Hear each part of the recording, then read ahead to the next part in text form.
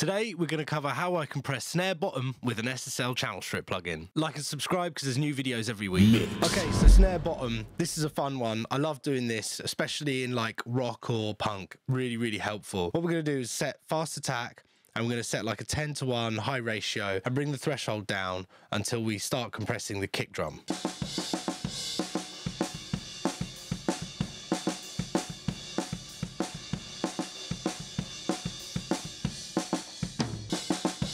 So that sounds really noisy and a bit weird, right? But what it's doing is it's adding a load of consistency to the snare performance without us having to kill the snare top mic. It's also bringing all of the ghost notes up. So when someone's going to do a build, the drummer's going to do a build in a section or whatever, you're going to get all of that articulation, all of that detail. Also, a snare bottom mic is a really good place to find beta information on your kick. I don't know why, but it just is. So let's dial in the release time. I'm going to make it as fast as possible, and you'll notice it's going to be really pumpy, and I'm just going to slow it down until it feels quite musical.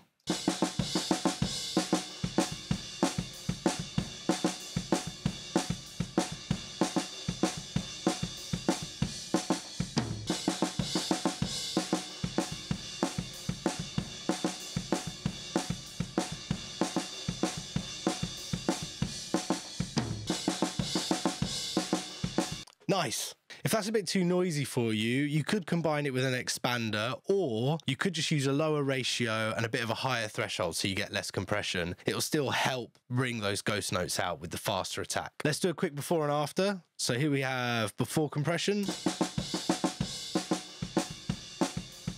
after,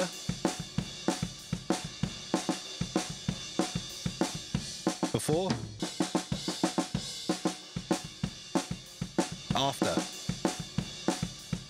It's adding a lot of punch, it's adding a lot of snap. Well good. I also use bus compression and parallel compression all over my drums, so you might want to check out some of my other videos for that. Like and subscribe. I do new videos every week, and if there's anything you're stuck with, let me know in the comments and I'll try and make a video about it. Shred Nar.